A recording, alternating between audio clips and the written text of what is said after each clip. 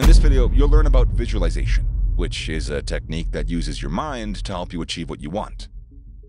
It means creating clear pictures in your mind of yourself achieving your goals.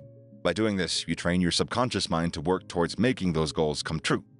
Be clear about what you want. Clearly define your goals and visualize them with as much detail as you possibly can.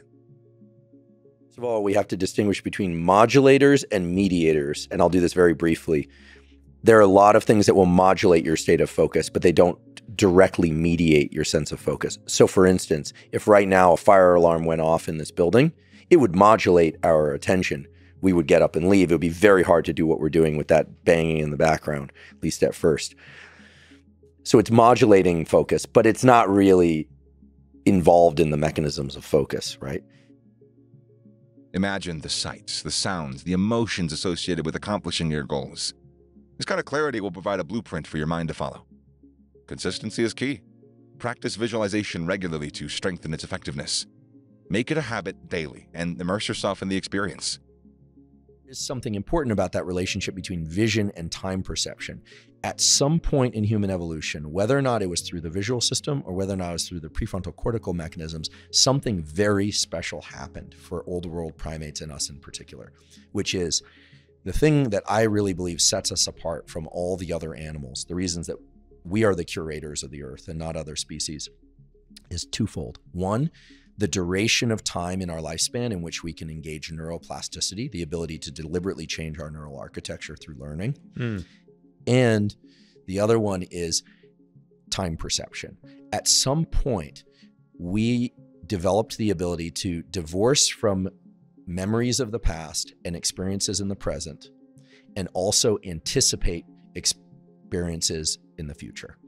And I don't know, because I'm not in the elk's mind or the mind of a turtle, but everything that we know about their sensory life and perception says that, sure, they have memories. This whole notion of a goldfish not having a memory, that's like the stupidest thing I ever heard. First of all, the experiment's never been done. And second of all, like why would the goldfish has to swim in circles? Who decided it forgot? I think that's a myth. So, but they can remember food is over there. Animals cache food for the winter and go back to those cache sites. Squirrels, incredible memory of location and landmarks and all this stuff. We do that. We have a memory of past. We have perception of present, but we also can think about how past and present relate to anticipation of future events. And that places us in an incredible arena of interaction with the natural world where we can make plans.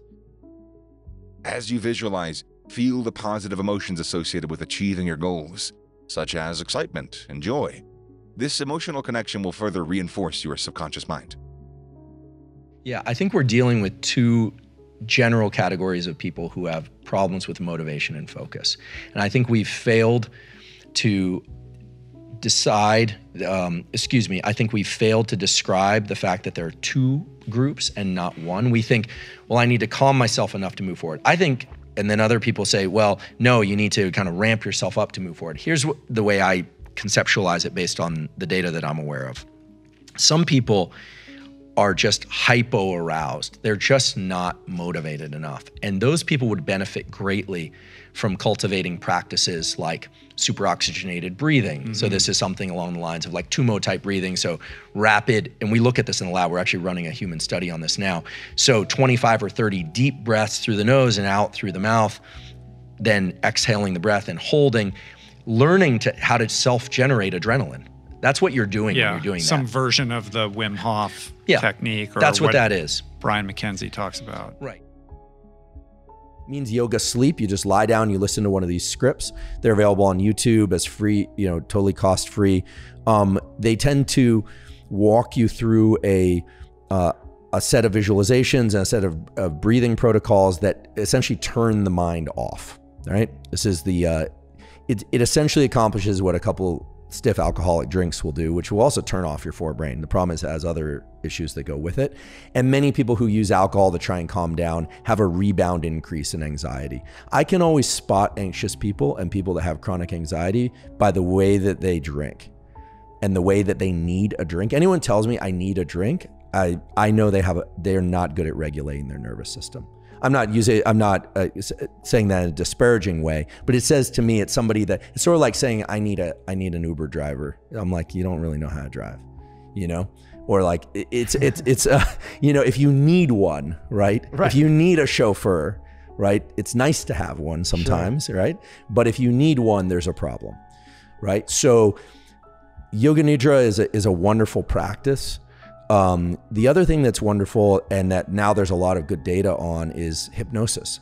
So one of the things I've become increasingly interested in is hypnosis, because I have a collaborator by the name of David Spiegel. He's an MD, PhD. He's our associate chair of psychiatry at Stanford.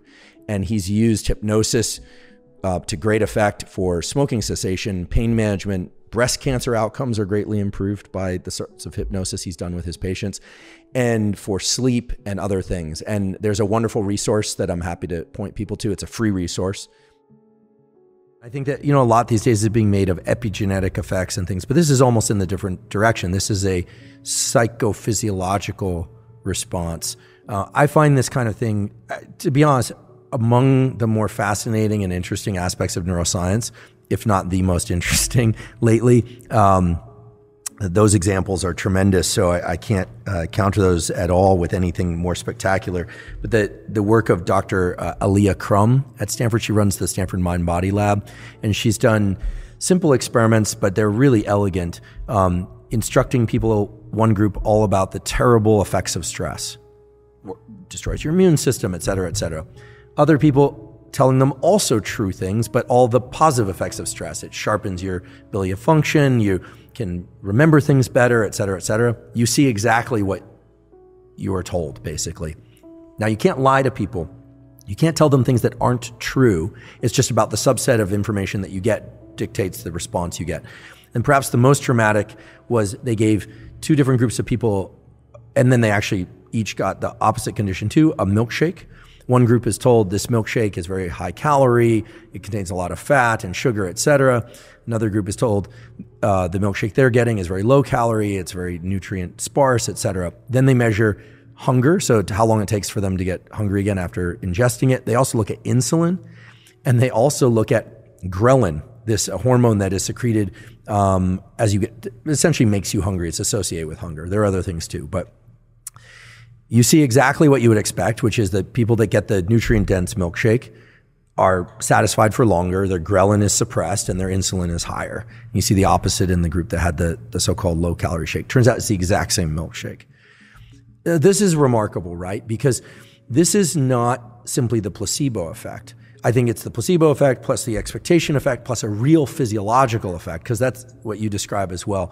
And the way that Dr. Aliyah Crum, as she goes by, the way she describes it is that any event causes a real physiological response, but that real physiological response is braided in with our expectation and our understanding of what the response ought to be to create the actual response. So it's sort of real plus perceived equals your reality. Yes. Right, exactly.